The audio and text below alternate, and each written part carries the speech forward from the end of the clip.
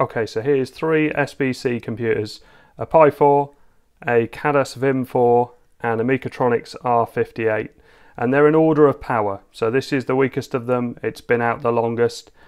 Still a great device with incredible support. But when I tried the Vim 4, I was really impressed, especially with PSP performance and Linux performance. This definitely was a step forward. It's using a better processor and really, really impressive. But when I got the Rockchip RK3588, it blew me away. It was so much more powerful. For Linux and also for Android, the performance was really, really good, especially for gaming and emulation. PS2 emulation on this is perfect, really, really good.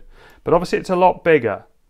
So still keeping these in order of performance, let's introduce something new, and that is the Khadas Edge 2. So it's using the Rockchip RK3588S, whereas this is using the Rockchip RK3588, which is a scaled down version offering fewer features, but most importantly it has exactly the same CPU and GPU. And here I've got all 3 of the smaller boards together because the camera angle is making this look bigger. It is in fact the same size as a Vim 4 and pretty much the same size as a Pi 4, although much, much slimmer. So the actual footprint of this is tiny. This is without the heatsink at the moment. I'm going to start the test without the heatsink. I have been sent one in this bag here. I haven't got it out yet because I just figured I'd see how hot it gets without a heatsink and a fan. So it comes in this tiny little box, and you can see from the outside of the box that it's got 64 gig eMMC drive, so it's got storage built in, and it also has 16 gig of RAM, which is huge for such a tiny little board. One of the cool things about Khadas boards is the setup. Very, very simple. So if we pop the HDMI in, pop a USB-C in, I've got my mouse keyboard dongle, and if I switch on, you're greeted with the Oowow system, which is an easy way of installing, but also putting in things like Wi-Fi and various different settings. And this is what you're greeted with on first boot. So you can see here, Wizard, easiest way to install any OS. Now I've already covered this in my Vim 4 video, so I'm only going to do the basics. I'm going to go to network and I'm going to set up my Wi-Fi. So let's go select connection, enable Wi-Fi, and it's picked up my network, so let's connect. Pop your password in, and that's done. So if I go back and back again, and let's do continue. And here we have our operating system. So this is already done for you. You can see here we've got Ubuntu 22.04 GNOME, and also we've got Android 11 and Android 12. So let's go with Android 12 and download. Okay, it looks like it's unpacking. Okay, so I've got an image not suitable for Edge 2 board. Now, I'm doing this nearly 3 weeks before the release of this board. So I'm going to try Android 11 instead. So let's hit cancel and do exactly the same with that. So Android 11 and download. Actually, we get a different screen on that because it's giving me progress in the middle.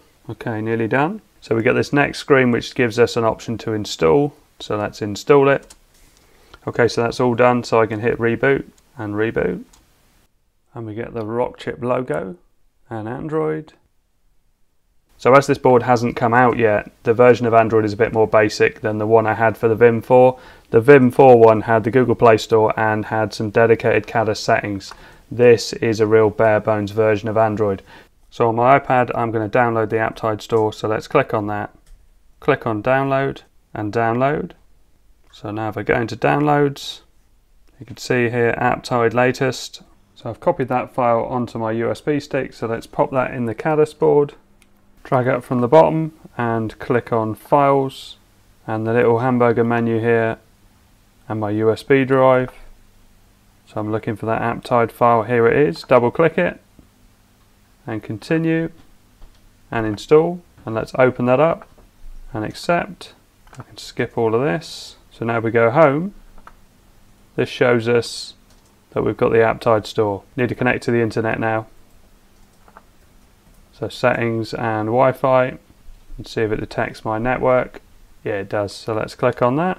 There is a separate little Wi-Fi board that I can plug in because I can see that's a bit low, but let's try it anyway. So let's try Aptide again for Dolphin emulator and install that and install. I need to allow this now. So let's say allow, and go to settings to allow that. So allow from this source and install. Let's go back and you can see the Dolphin emulator is installed. I'm going to install a load more things in that same way and I'll come back when all that's done. So it's several days later. I've been making use of the connectivity on the board and I've been trying out this USB-C socket, which I've got a USB-C on the go adapter in there. I'm not using it in on the go, but I've got my Xbox controller and also a USB stick with some games on it, and I've still got a USB-A socket here. Here's my mouse keyboard plugged in. These little cables, I bought this recently. I've got a USB-C to C and a USB-A to C. They're so cool. They show how much power is being used, and I've got it on an official Raspberry Pi adapter, but with just a little coupler. This is a USB-C coupler, so you can basically join it together. But yeah, I really like that. It's a really cool little cable. I'll put a link in the description if you're interested in them. So let's have a look at what I've installed. Quite a bit, as you can see here. So let's go with a bit of Dolphin, so a bit of GameCube emulation. One of my favourite games of all time, Dave Mirra Freestyle BMX. Unfortunately I have to get rid of the excellent music. I'll take the sound effects down a little bit. Now I don't know if you can hear sound. There is definitely sound, but I'm going through a capture device, so that's why I haven't got any for me, but that doesn't matter for playing it. Right, so as you can see, it's working pretty well. Oh, this is going to be a nice load of points. Oh, nice. So Dave Mirra working great. I played through it quite a bit and I've been really pleased with it. So let's quit out of that and go back in again and try a different game. Oh, I've got to go back. Let's try a bit of Smuggler's Run. Okay, so the speed seems actually pretty fast. What have we got? 50, 60 FPS. Doesn't seem to be slowing down. Yeah, that is running nice. So a bit of PS2. So let's go with a bit of Castlevania. Yeah, and we're getting a good 50, 60 FPS on that. Looks pretty decent. GTA San Andreas. Okay, so it looks like it's 30 FPS on GTA, which must be what the game is. But it feels alright. I need to get in a car to go a bit faster, really. Let's jump in this one. Just asked nicely if I could borrow the car. Right, so yeah, that feels alright actually. I'm happy with that. I'm using the Vulkan driver. I haven't changed any settings on the PSP emulator. Nice bit of driving. And that was just a scratch. Yeah, I'd say that's working pretty decent. For such a tiny board, this is just incredible, really. I'd love to know what the RAM usage was. I'm just going to go straight from this to AIDA64. And is it going to let me do it? So yeah, if I do this and get at AIDA64, because this is going to show me the temperature that it's got to. So remember, I'm not using the fan. It was up at 73 then, so I quit straight into it, and it was still, I would say that's okay, but I'm going to put the fan on and the heatsink in a minute just to see. So video playback, as we expected, was going to be perfect. This is 1080 because I've got a 1080 monitor. I'm using it through the web browser because the YouTube app doesn't work because I haven't got the Google Play Store installed. That'll obviously come on a later update, but yeah, it was to be expected that video performance was going to be great. And if you check out the Mechatronics review that I did, I actually showed 8K on that. So as long as the video drivers are correct, we know that these chips can really handle video at a really, really high rate. I haven't tried Minecraft yet. Okay, so I would say that seems to be working as expected. That seems absolutely fine. Say hello to the horse. You can see it's moving around nicely. I mean, yeah, there's loads of power on this device. It's obviously going to play Minecraft, but I thought I'd show it because a lot of people play it, and it is a great game. So before I do Fortnite, I'm going to put the fan on and attach the antennas. So the antennas go onto these two tiny little dots here, which give you, I don't know which one's which, but one of them's Wi-Fi, one of them's Bluetooth. Obviously that works better if it's in a case. So let's put the fan on first of all. Let's switch off that cable. It takes a while for the power to go off. So that's off on the cable. You can see there's a red light on there. Ah, there you go. So here is the fan, heatsink and 4 screws. So the heatsink's obviously going to go on that lovely Rockchip processor. So it can only be this way around. and screw those in. And I've plugged the fan connection in, which is really close to the connection, so there's only, you know, it's obvious where it goes, and obviously it keeps it nice and neat. But look how slim that is still. Overall, it's slimmer than an Ethernet connection.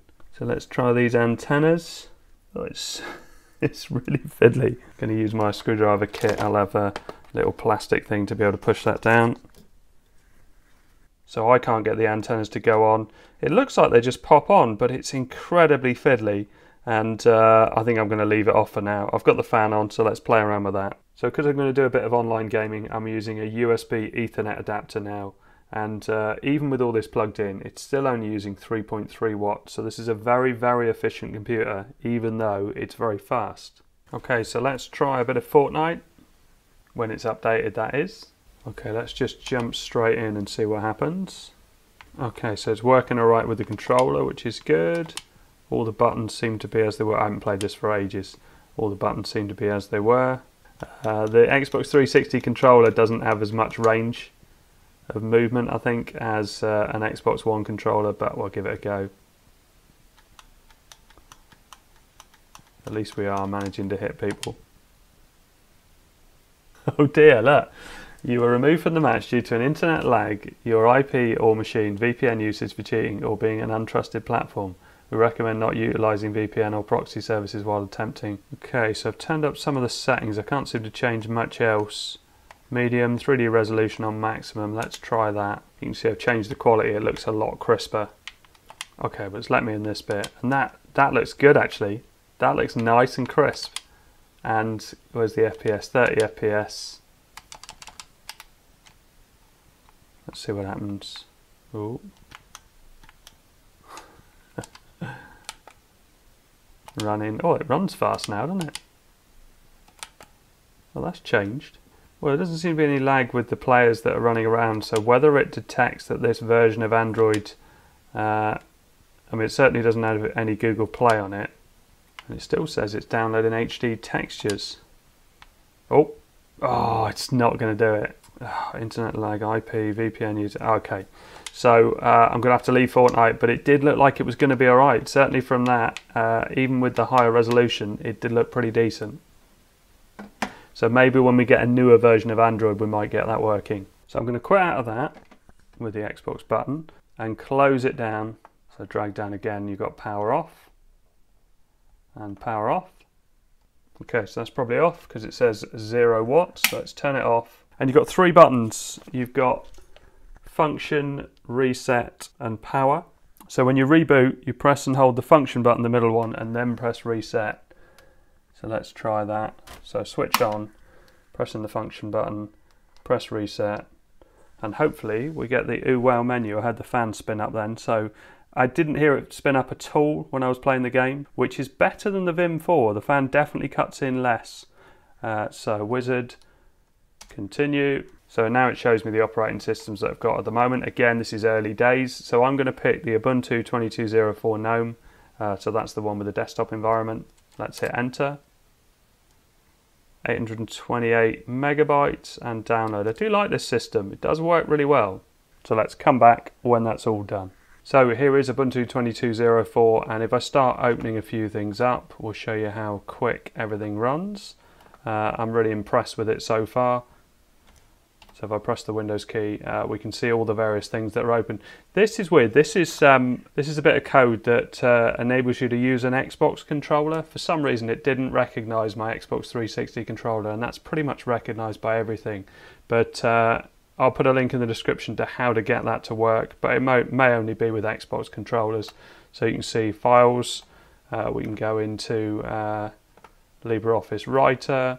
We can go into Chrome. And let's do a search for Lee PSP Video HDR and accept that. Let's go full screen with that, with all these things running in the background, including PPSSPP.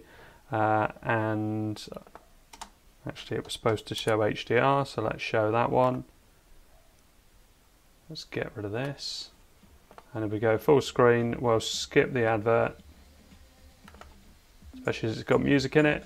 And then change the resolution. Well, first of all, we'll go straight up to 1080 and turn on Stats for Nerds. Let's just skip this trial. You can see it doesn't struggle with any open windows or anything like that. So we've got 0 frames dropped at 1080 with all these other things open.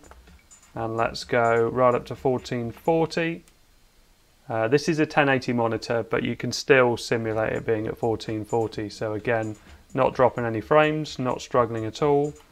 And let's go right up to 4K and see what happens with that.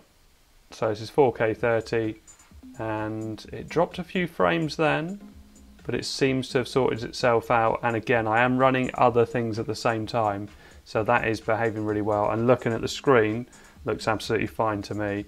If I quit out of that and just do, in fact, let's pop that down to 1080, and let's start opening some more tabs. So we go BBC Sport and Hot UK Deals. You may be able to hear the fan is on at the moment. It does come on and go off every now and then. If I launch P-Sensor, oh, I haven't installed it yet. So let's go to terminal. I'm going to have to stop my Xbox control a bit and Control-Alt-T and sudo install P-Sensor. I completely forgot what I was doing then. Okay, so let's just pause that wherever that is here. Oh, I should have done that. I should have pressed the Windows key and gone here, and then I can pause that. Right, so back to terminal. P-Sensor is there now, so if I type in P-Sensor, you can see it comes up. And at the moment, it's not particularly hot. Let's start playing 4K video again. So let's go back to my video. There we go, and change that to 4K. The performance is great. It's really, really fast. I'm really happy with it. The fans come on now. So if I go down to P-Sensor, we can see that one of the cores has gone up to 63 is the max. But actually at the moment, current value, yeah, maybe it's around about 60 that it cuts in. Quite early, I'd maybe raise that a bit, but I'm not sure what the board is supposed to be at. Let's close the terminal down and everything else, and I'll show a bit of PSP, which is a file that the Khadas team gave me to try. Have I got anything else open at the moment? No, nothing else open at the moment. Do need to open terminal, and for some reason do this Xbox enabled. There you go, and you can see it's doing it. I think if I move my controller, does it? Oh yeah, you can see all the buttons and everything on there, and you can see in the background the PSP emulator is working. So if we go to games, and we can switch over to the controller now. So something like Outrun 2006, and I've got a save state on this, so let's load that up. This is at 4 times resolution and is working really nicely. Oh, wrong button. So you can see it looks very, very smooth. It's a solid 60 FPS up in the corner there as we slide run. Oh. And weave in and out of all the other cars. This is a great game. It is really nice to play and just looks so, considering this is a PSP game, so tiny game, but when you upscale these games, they are great. That was driving terrible. Right, let's slide through. Oh, pretty good. Right, so if I quit out of that, and let's load another game, so exit the menu, and let's try a bit of Gran Turismo, which this is funny because it won't seem like it's going at the right speed, but it is. It's just that I'm going from an arcade to a simulation, and I don't know what I'm driving. Oh, I'm driving a Renault Megane, so it's not going to be the fastest of cars, but also looks great. Again, lovely and smooth. You see the detail as I get up close. Looks really, really good. I'm trying to get out of the car. Let's get around the corner first. There you go. So it looks really slow out the car, but it is running at the right speed. You can see it says 59, 60 FPS. This is a slow car, and I'm only doing 64 kilometers an hour around a racetrack. So let's quit out of that. One more to show on here. MotorStorm. I think this must be a lot harder to run because This does actually run a little bit slow and it's a bit jittery, but I'll go into the settings and I'll see if I can improve that. Let's just show you what it does look like. First of all, there's some sort of glitch with the shadows. Oh, and it's triggers for this.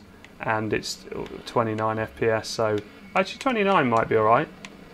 Some games do run at that, but you can see the shadows are a bit off-putting. So if I quit out of that, go into settings, you can see it's OpenGL. There is no Vulkan driver on this build. So frame skip's not on. Let's just knock it down to, say, 2 times as it was struggling. Oh, that's better. So that's 30 FPS. We've still got those weird shadows, which I'm sure one of the many settings in PPSSPP will deal with that. But yeah, that feels like it's meant to be pretty decent. I haven't played this before, so really happy with it. PSP emulator. I mean, I expected to work well because I've even had PS2 and Dolphin working in Android, so you know PSP isn't going to be a struggle. But when you upscale it, that is really, really impressive. So let's exit out of that. And I'm going to see if I can fit this into my Raspad, which is a Raspberry Pi tablet. So let's have a look at that. Okay, so here is the Raspad 3. That I had a 1 gig Pi 4 in there, which I'm going to take out. You can see where all the cabling goes. Obviously, the cables are in different places on the Edge 2. Everything is on this side. And it uses a full-size HDMI, so I need a few adapters to be able to get it to fit. So I'm going to play around with cables and see how I can get on. USB-C is going to be easy. So one of these little HDMI adapters, pop this one in here, do a little turn with that. Okay, the USB is fine. That's going to go into one of those. This might fit a bit better than the Vim 4. What I've got to be mindful of is there's a screw hole there. Don't need the Ethernet. Yeah, I think that's probably going to do it. So let's put the back on and have a look in there to see that there's nothing in the way. And as I did before, I just use one screw because that's all you need to hold it together. Right, so if I power it on, you see the lights come on. And as you can see, we've got normal Ubuntu. So if I wanted to open up files, if I wanted to go through the applications, I can. All of this works, all the settings and everything. It's actually quite well set up for touchscreen Ubuntu. Let's try the web browser. Do I have to double tap? No, just single tap. And let's do my video again, leave PSP HDR, accept all, start playing the video. Yeah, it's nice and snappy, and the Wi-Fi is working within this case, which is quite impressive. I am in the same room as the Wi-Fi. But I didn't put that Wi-Fi adapter on. So let's go full screen, let's skip the advert. You can hear the sound is working. I haven't had to do anything, that just worked. And this is playing, I think at 1440 actually. Yeah, so this is playing at 1440. And if I slide down from the top, you can see it minimizes. Yeah, working well. Okay, so thanks very much to Khadas for sending me the Edge 2 to test. It's a really impressive, tiny board, very low on power, but very powerful, and the RK3588S is a superb processor. This is KDE Plasma, which is the operating system I use on my Raspberry Pi. I've got lots of videos on how to install it and set it up. I just installed from the Oowow store the Ubuntu server version and then applied the KDE Plasma desktop environment, and it works really well. It's lovely and fast. It is a really nice desktop environment. So thanks very much for watching. I hope this helps. Please like and subscribe.